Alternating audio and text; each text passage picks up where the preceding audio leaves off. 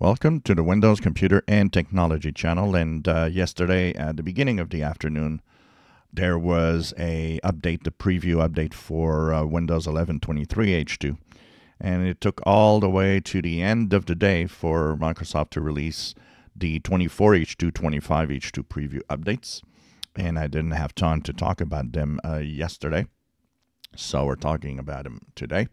So, of course, if you don't do anything, you're not seeing it. But if you go and check out your Windows updates, you'll notice that there's a preview update waiting to install.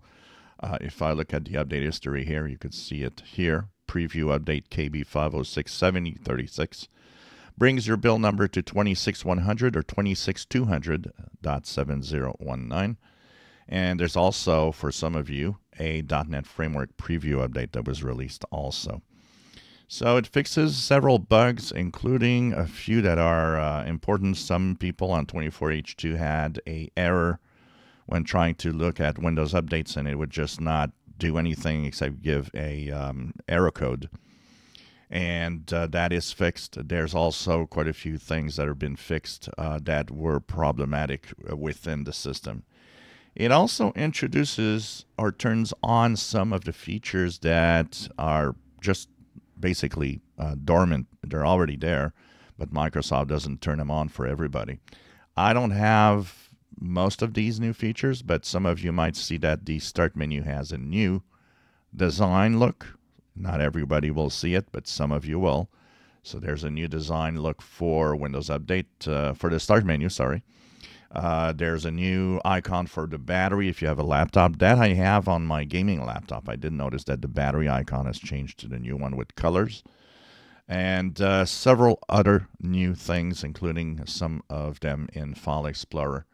So there are a few new features and quite a big list of bug fixes in here for Windows 11. So if you had issues and so on, this might fix some of the problems. If you like new features, you might see some of them. You might not, once again, making it difficult to know when and where people get new features or not. It is also interesting to note that they used to call them with the full name of, you know, cumulative update preview, blah, blah, blah, blah, blah, blah. And so you see it, one example here. September was a cumulative update preview for Windows 11. Now they're just called preview update. So that's all. Of course, they don't install. If you don't go and check them out in the Windows Update, don't do anything. They're not going to install. They're going to install with the next Patch Tuesday updates that will be coming up in November. And so this is something you can wait. Sometimes, you never know. There could be some problems with it, and you might want to wait until they fix the bugs, usually by the time they get to Patch Tuesday. So they are here, they have arrived, and they are fixing quite a few things and adding new features on 24 and 25H2. If you enjoy my videos, please subscribe, give us thumbs up. Thank you for watching.